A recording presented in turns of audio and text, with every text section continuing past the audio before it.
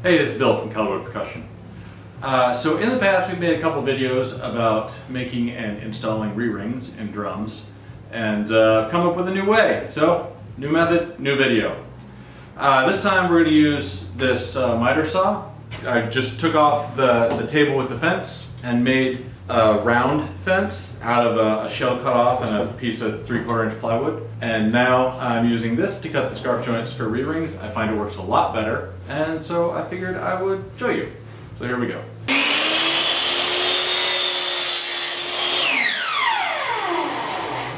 Now that it's cut, we're gonna take this off, same as every other method, bring it into the shell, and mark how much needs to be removed.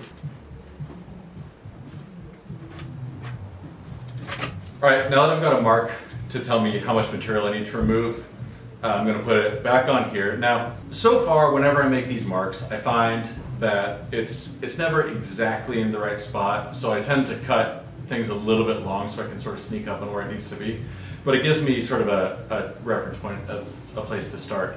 So now what I'm going to do is put it back against this round fence and use that to maintain the angle of the cut so that the scarf joint stays straight and at a consistent angle.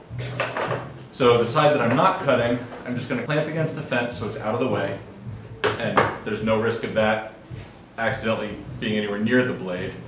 And then the part that I am going to cut, I'm going to much more carefully line up. About there. And then I'm going to put a spring clamp to keep that in the right spot.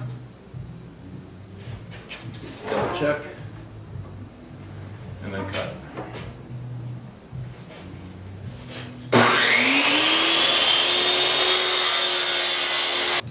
So I'm going to take this back off the saw and test fit it in the shell. I'm expecting it to still be a little bit too large, but I'm kind of just checking to see how much do we need to take off. It's really, really close, so maybe just like not even half a blade's worth. So I'm going to put it back on, do exactly the same process, but just be really careful to only take just a hair off that edge. So let's take this off and see how it fits.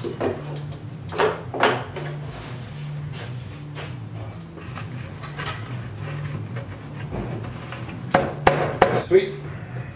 Perfect. This is obviously just how we fit the re-rings. If you're interested in knowing how to cut the re-rings or how to glue them up, you can look at our previous 2 re-ring videos on this channel. The first one was we initially were doing re-rings by cutting just butt joints on a bandsaw and sort of trimming them with a oscillating belt sander. Then the next method was using a table saw with a sled and the blade at a 45-degree angle and getting the scarf joint that way. And in those videos you can see how we make the re-rings and glue them in and trim them up and stuff like that. But as far as cutting the re-ring and fitting it to the shell, I really think that this is definitely the best way that we've come up with. The barrier to entry is pretty low. All you need is a miter saw, and then you have to make yourself this round back fence. But it's not a huge thing that you need to build. And I'm finding that I get the most consistent, clean, and repeatable results this way. It takes a little bit of practice to really dial it in. But I'm also finding that this is definitely the fastest way to do it too.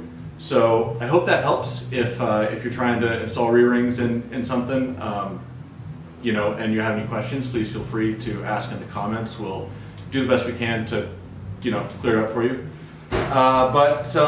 Yeah, till then, thanks for watching. See you next time.